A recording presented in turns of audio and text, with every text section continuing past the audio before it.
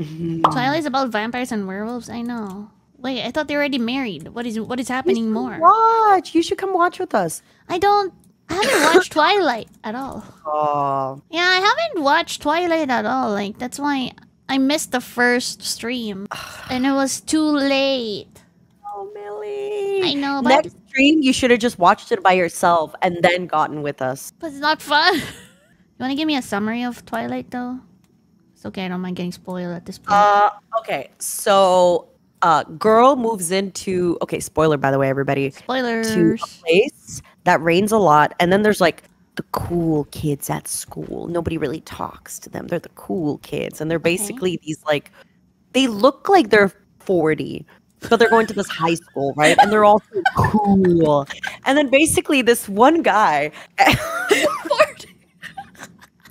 every time he's hanging out with this girl... Like, pretending to puke, and like every time she's near him, he's like, "Oh," and she's like, "Do you hate me?" And he's like, "Yeah," and he's like, "You smell bad."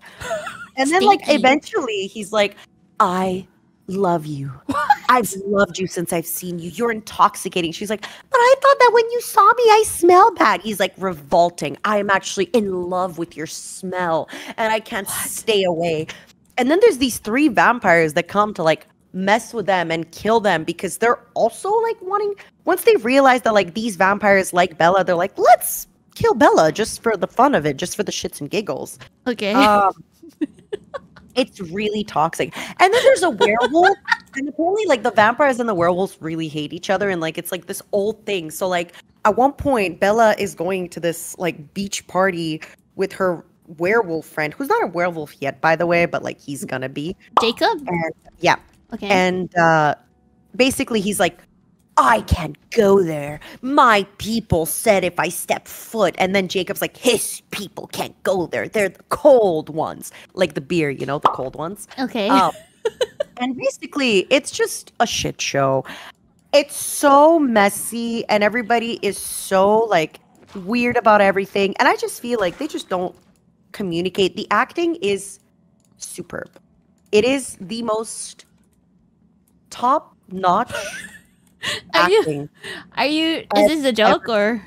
Yeah. The acting is like they look like they're constipated most of the time. And if they're not constipated, they're cold. It's just it's weird. And I love it. Like I cannot look away.